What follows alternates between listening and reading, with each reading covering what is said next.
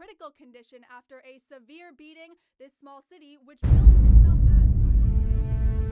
as... She's gonna kill every single one of us.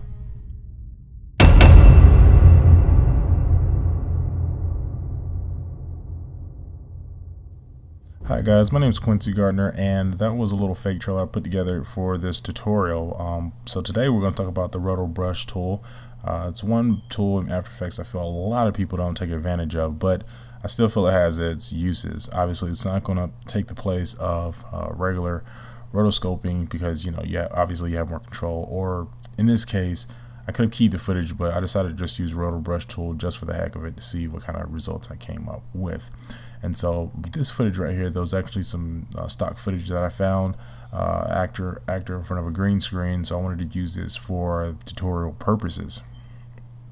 So we're just going to get right into it. The very first thing I want to do though is I want to mask out the flag.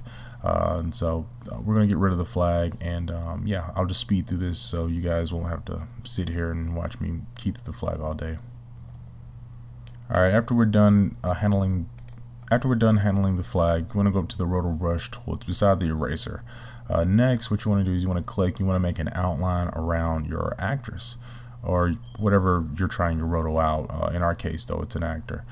Also, I will put a link to the footage in the description of this video so you guys can also do it yourself and test it out. And also I will actually put the city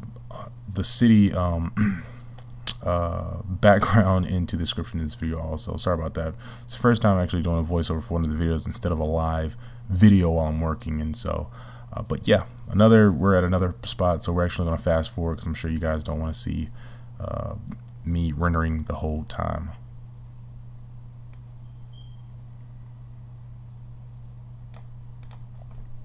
Alright, so now we're freezing our frames after we're done rotoing out, and so right now I'm just refining my edges. I'm just turning the reduced chatter up to 100% and messing around with the contrast. I'm going to bring the contrast down to 25%, so it can kind of I want to keep the highlights, I want to keep the detail in the hair without just cutting it off. And so I'm putting up the bringing down the contrast, bringing up shift edge and feathering it a little bit, and so now we kind of have like this halo glow. But we're not done with the footage yet.